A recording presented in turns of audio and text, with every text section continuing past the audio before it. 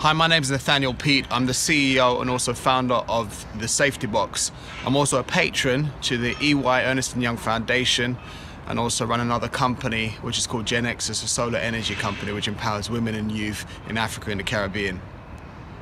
One of the main reasons why I basically set up the Safety Box was born out of the great need to proactively address all the growing concerns of antisocial behaviour, violence, low self-esteem, gang violence, violence in prison, youth that are basically victimised, young people that have been traumatised and face depression. It's a strategy that I came up with alongside friends that are teachers, people that work in the police force, Ofsted inspectors, and also young people, listening to what they want in order to develop something that will help them. We formulated a curriculum that can be embedded directly into the national curriculum here in the UK and ran it in a number of schools. We've been operational for about 11 years now. We've worked in prisons, we've worked in youth centres, we've worked with YOYs, we've worked with all age groups, from young people as young as 5 right the way up to post 21. So the work that we actually do with the very young ones is actually getting their mindsets right. So these are games, it's fun exercises, it's actually looking to see if they've got any trauma. So we've got a child now, you can't put them in front of a CAMS officer. You basically get them to draw a picture, colour, or put it into music, or something, or games, or colours or shapes. And this basically then will show basically how they feel. So you get them to scribble a picture, how do you feel? And the colours that they're scribbling it with, the way that they're doing it, and it's actually helping them, assisting those ones. And they get them to affirm in their mind, I'm strong, I'm powerful, I'm a leader. And that basically helps them to rise up in their mindset.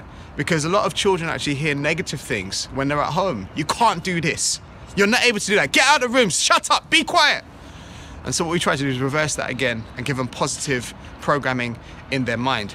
And you take it up to another level, you make it relevant for primary school kids. So you're actually talking to them about how to avoid gangs because they're groomed into gangs. And people offer them things, to hold things, to carry things, to drug traffic. And so what we do is we teach them methodology of how to watch that. And then there was also the ones which are scared and frightened. So a lot of youth pick up weapons because they're frightened. So we give them effective tools to avoid it by reading body language, seeing basically what type of young person might attack them, reading the dilation of pupils or the movement, the hard movement of the body or the raised shoulder or the hands in the pants, and basically they can understand and see that someone's actually palming a weapon or doing something else. And these are practical skills that a young person can use to protect themselves. But then it goes a level deeper than that because we give them high-level confidence building strategies where we teach them self-defense against knives. These are non-aggressive techniques using what we call gross motor functional movement. Gross motor functional movement is your largest muscle groups. You only use those muscles in a state of fear and panic. And so by plugging directly into that motor memory, if I throw something at your face, your hands are going to go up. Like if I do that at a camera, you probably blink. And in the same way, our body reacts to it. So if I get a football and I kick it, your hands are going to go up. And so what we do is we train the body with defensive tactics using these natural, instinctive types of defense mechanisms. Moving the hands from this position to this position means that they're protecting then their veins and they're protecting their heart region. And we teach and train them that. And that gives them a level of confidence, packing it then with high-level personal development and real tools that they can use. When we're looking at secondary school, we use self-defense as well, but then we also plug it directly into the curriculum. So there's GCSEs that they have, for example, PSHE, Personal Social Health Education, where we can actually plug directly into the way they interact with each other. And there was something that the government had a few years ago, in fact, it's called Every Child Matters. And within those pillars, we actually use a lot of those pillars still. In fact, it's just being repackaged. It doesn't really matter about government because we just recycle stuff over and over again, we call it different names. But these strategies have worked in terms of helping young people. And we know that by delivering an alternative type of curriculum, an alternative type of education for this profile of young person, which oftentimes doesn't do well with their memory in memorizing stuff, by teaching this alternative type of curriculum, it helps them then to develop, it helps them to understand that they have purpose in their life. And when we take it further up, we look at then the cure violence methodology. And that basically looks at the public health approach. And so that's when we're working then with young people that are highly violent, that have had situations where they have carried a knife, where they've been active in violence, where they're engaged in violence, where they're arming and equipping themselves up to actually go out and do something or be on a hit, as they call it. And what we do with them is we use then credible messengers to try to interrupt that perpetual cycle, to use high-level conflict mediation, which aids them then in disarming and disequipping them. And then we package it with high-level personal development, with enterprise education, with the way in which they now can earn an income by developing a skill set or by creating a product, and showing them that they have grants accessible for youth, and then they're able to elevate from that. So we recognize that a lot of things start in a school, and you know, kids are in school for 8 hours, 7 hours a day. That's where they learn most of the things. But what happens when they get arrested? What happens when they actually go into prison? For a number of years, we were looking at actually doing programs in communities. And the moment we kind of do a program in a community, we go away, after it calms down, it rises back up again. And so we realized that we had to go to the source. And so the source oftentimes is the young men that have been in prison. The source is normally from those guys, which then come back out, and now they've got their stripes up now. They're much more credible on the road, and they're able to mobilize and pull people. They're influential. And so what we do is we go into prison and we work with men that are incarcerated for high-level violent crimes. The work has been really great. We actually implemented the first, along with our partners at the time, one of the first pure violence methodologies in Cookham Prison in 2012-2013, where we reduced the level of group violence by 95% in a year. Never been achieved at that level in a UK prison before. That was a number of years ago, and it has really grown in terms of the methodology into something new now, which is known as the Aspire Higher program. I'm actually wearing the top. Can you see it? It's a golden eagle. And basically, we have a philosophy saying that if you associate with chickens, you're never going to fly with the eagles. And the thing about the chicken is this, yeah? The chicken basically is eaten and killed. That's the road.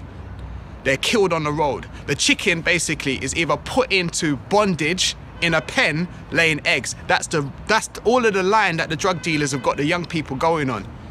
They're imprisoned in that gang culture. And then you've got the actual chicken pen, which is where they're locked up. And so we have the Aspire Higher Violence Reduction and Anti-Knife Crime Program, which is proactively engaging high-risk offenders in prison here in the UK. We're working with men that age from 18 right the way through into their 60s. And they've been violent. So on the Aspire Higher Violence Reduction Program we do in prison, we've had outstanding results where we've seen a reduction in adjudications, a 63% reduction in adjudications. For those of you that don't know what that is, that's almost like it's almost like an arrest. It's like where you've got to go to the governor, and the governor then forms a judgment over you. If they were outside, that would represent them actually being arrested and having a problem on the street. We've reduced that in prison by 63% on this last bit of data that we've done on the Aspire Higher program over the cohorts of 10 men with pre-data and post-data of 90 days. The work is really pivotal, and the keep apart list, we have reduced that as well. We've reduced the amounts of negative entries and now got positive entries. The program is working. It's a personal development and violence reduction initiative that both has the ability to empower and also change mindsets of highly violent young men. These are the ones which come back out. These are the ones which basically call the shots. These are the influencers that have the ability then to talk to the young people which are violent and get them out of that. They are credible, the most credible messengers. And by changing one of them, we have the impact that we have in order to change the mindset of many others. So there's a number of pillars that we use in our methodology. We totally use the public health model in its way and its entirety, but then we also add extra pillars that are useful for the UK audience. Some of the things that we work with, inset training for teachers that have done their training outside of London. And so what we do is we will do an inset training that allows these teachers that are not aware of the inner city issues around violence, gangs and crime, upskilling their level so they're able to spot it earlier. What does that do for the young person? It safeguards them. What it also does is it helps them to stop the perpetuation and the scaling of the issue in their school. It helps to keep the school safe, and it helps also to keep the pupils safe. That inset training is needed. So they understand basically that the colloquial language that they're using may be wrong. Example, you might be drawing trauma out of a child. If you are a very high-powered motivational teacher, you're a good teacher, but you might be drawing trauma out of the child when you're saying, come on, be strong. Come on, you're a strong boy, you're a strong child, or a mentor, a learning mentor that's in the school. Come on, you're strong, come on, you gotta fight through this, you gotta fight through this. But you know what? By you moving your hands, by you actually saying it, by you being forceful with them, that's the methodology you've got, which you think is helping. It's actually drawing trauma out of them, because they're thinking at the back of their mind, well, my dad used to beat me up, my dad was strong, my dad used to hit me. And so that's actually pulling them into a place, and so they're not trauma trained. And this is a way in which I believe that the staff need to be cognizant, and every time we go into the school we say, have your teachers done any type of counselling training? Are they able to listen and understand and give strategies? Do they understand how to close somebody down when they're listening to a child talking about their issue? Do they know how to shut them down? Do they know how to stop that trauma from developing and manifesting into something else? And this is why it's so important that teachers have a level of an extra layer of training, especially if they're working in areas with high crime and violence. This is something that we try to really implement in every place that we go. I've had one of our workers who is actually a trained psychologist and has an experience of actually serving a prison sentence. And we were working in a school, and there was a young person that began to cry in the class. He immediately began to work with that pupil. We've worked in other schools. In fact, in this area that we're in, a school not too far from here, in fact, where we had another young girl that had actually been abused. And again, we had somebody in our group who was able then to help her through that process and then refer back into CAMS for that further support. So it's very, very important that we safeguard their mind as well. We are focused on developing the teachers as well as the pupils, so the right messaging is taught. And so when we're doing this stuff in the school, we ensure that the methodology and that the messaging that we give them, for example, you are an eagle, not a chicken, or aspire higher, or you can achieve it. Don't say can't, it's a swear word. And by actually telling the other teachers, they reinforce those messaging. And then the culture then changes within the institute, within that environment. When we're talking about the mentors, we don't use a lot of guys that are fresh off the street. We will work with those guys, but we don't put them facing the young people straight away. The people that we use are experts in their field and credible messengers. They've achieved in their life. They've achieved things in their life despite having a hard start. Those guys are the most powerful people to help to inspire them. And you see, when you can inspire a young person, you're actually sowing purpose into their life, because now you're saying to them that they can do it. When they align with purpose, it's really hard to distract them with other things. When you can show them another methodology of how they can earn an income, that's where we have a breakthrough. And so the credible messengers are very inspirational characters that help to lift them up and show them a different way. Where we're talking about youth that carry weapons for protection, what we do is we teach them how to defend against knives. We teach them with personal development tools and strategies, saying that if you are a happy person, you're going to attract happy people. If I smile, you're going to smile back. If you put out something negative is going to come back. So by changing them and showing them that every action has a response and an outcome, we program that mind to say, let's take responsibility for this so we don't get this outcome. Let us show you a strategy of how you can protect yourself and get rid of that fear in carrying a weapon for protection. teaching them how to defend against the weapon using non-aggressive techniques. It lifts their self-confidence, it boosts their ability to actually avoid, to walk confidently so that they don't become a victim. Now, there's a lot of data that shows that sport and doing martial arts helps you. It boosts your confidence, and this is one method that we use to do this to help them. There's other things that we do which form around body language and training them on how to move and how to stand and how to walk. And this is general safety tools to avoid conflict. We show them how you can be carrying a knife and someone else is carrying a knife, and you're more likely to use a knife as a way of disarming them from that knife. The strategies are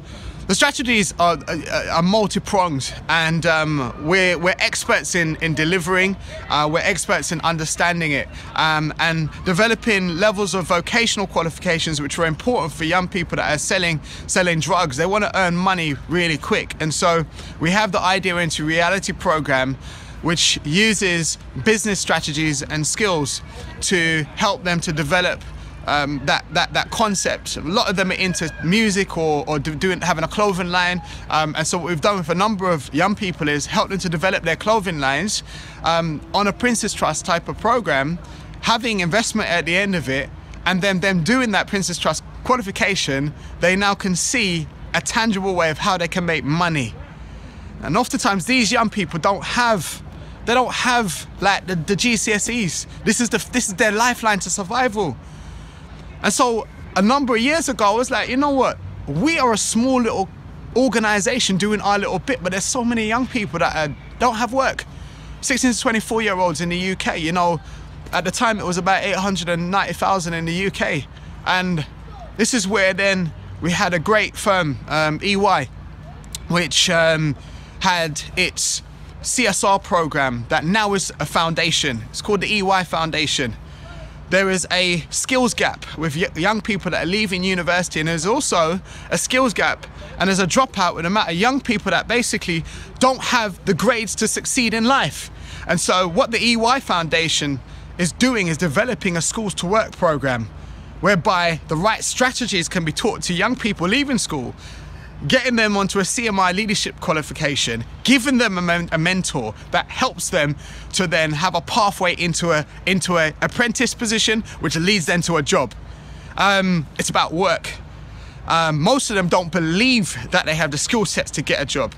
They failed their exams, and so this is a way and a strategy of actually getting young people into work. The EY Foundation is doing an amazing work around helping young people into work, and they're in 18 locations in the UK now, and they work with young people that are in care, givers of care, young people that have not basically passed their exams, and it's a way to actually signpost into a strategy and a way in which they can then become qualified. This is about work. It's about showing them how they can have money. The issues is poverty. You know, anywhere there's poverty, people are gonna want to get things. Most of the guys we talk to in prison, why was you selling drugs? Oh, do you know what? I was trying to make some money in it. Man got to sell the food in it. Still, because I need the money. It's the money thing. I'm on the estate. I was helping mum. with the kids, man, because I didn't want my mum to suffer. But guess what? I wanted to be a pilot. But guess what? I wanted to be a musician. But guess what? I wanted to be a football player. But guess what? I wanted to run my own studio. But guess what? I wanted to open my studio. I said, you know, I have to do this side hustle to go and do it in it. So I'm gonna do the side hustle, and then basically I'm gonna open my thing. Because they have these aspirations, but they haven't had anybody to tell them how to do it. And this is why we are doing that, why we are showing them. We just started another program, which I came from last night. It's called Motivation Monday.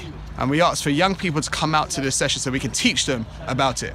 So some of the major issues that are concerned, we're dealing with young people that have trauma, you're dealing with poverty, you're dealing with the lack of education, you're dealing with the lack of opportunities, you're dealing with low confidence, you're dealing with lack of self-confidence, you're dealing with young people that have huge issues with mental problems caused by the issues that have happened in the home. You're talking about young people that have been ostracized because of where they've come from, and these are the issues that they face. And so it's a multi-pronged issue which requires a multi-pronged strategy of how to interrupt it, using really disruptive methodologies. A lot of people don't like the self-defense stuff that we do because it's disruptive, but you know what, it works. Because if I can save a young person from being stabbed, or I can disarm them, because when they come to him saying to them, do you know what, put down the knife, in the back of their mind, they're living on an estate where people are carrying knives. How are you going to tell a man to put down a knife, right?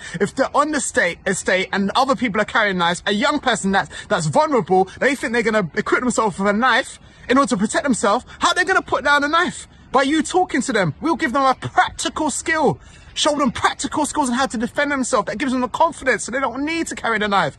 We'll show them how to read a situation so they can spot danger from a distance, which stops them from basically getting in harm. We talk about getting the trauma out of the youth by doing one-to-one work with them and unpacking all of that trauma and then putting stuff into them that's positive and giving them positive mindset training, personal development skills of how to break bad habits and get new habits, teaching them about drugs and the impact on their mind. We show them basically positive mentors, positive role models, individuals that have made it in life, not guys that are just dropped out of prison, that have been on the road being a youth worker for the last 2 years that still bun weed. We're not talking about them, man. We're talking about guys that have completely cleaned their life off, got off of the drugs, doing great things with business, are entrepreneurs now, running their business and have the ability to show them how to do it. We talk to the young people that have the ability basically to spit, to MC, to rap, and they're rapping negative, but we use it as an exercise to get the trauma out of them. Because when they start to spit life now with their tongue, it's a way of therapy. By writing it down, it is writing out all that pain onto a piece of paper. And that creative writing now leads into a therapeutic style and mindset shifting in that person, and that assists them to then think about doing stuff differently, help them to go into a studio, record that with our partners that we work with. And by working with our partners, you know, we've got individuals that have got expertise in different areas. It assists us to have a greater impact on young people. It's not about doing this by ourselves. It has to be with credible messengers and people that pull the results out. We have statistics that show the work that we do works, and it's about replicating as much of that as we can. I've got to big up all the people that are in the space, because it's not an easy job, and I know that all of us are passionate about doing this. There's multiple ways of hitting this, and you know, it's about just talking more about the issue so we can create a change and allow young people to aspire higher so that they don't fall and descend into the grave, so they don't fall and fail in this life, so that UK youth can actually be some of the best youth in Europe.